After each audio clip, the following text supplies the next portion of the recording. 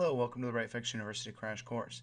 This video details a method for resolving issues where outbound faxes get stuck for indefinite amounts of time in scheduled to be sent status. When a RightFax DocTransport service is running with no transports configured or configured for receive only as we have here, it continually pulls messages from the Microsoft Message Queue or MSMQ, fax server _ send fax, and places them back into the queue in an endless loop.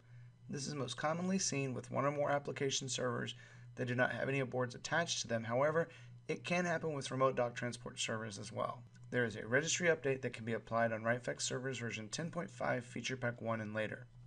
Open the system registry and browse to HKey local machine software WOW 6432 node RightFax DocTransport on your x64 system, or HKey local machine software RightFax DocTransport x86 on your 32-bit versions of the software. We're going to create a new regd word key, fittingly called Don't Try to Send,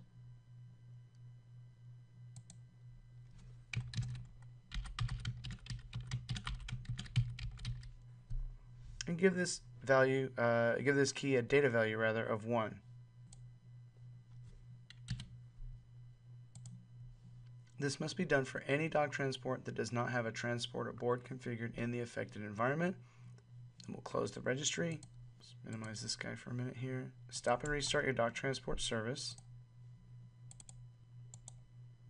If you're still showing items stuck and scheduled to be sent, highlight them and then Control K, and then that will update the status for you. And that's it for resolving issues with faxes stuck and waiting to be sent or scheduled to be sent status. As always, if you have any questions about this topic or any topic of the world of faxing, let us know at the Fax Guys. We're always happy to help. Thanks for watching.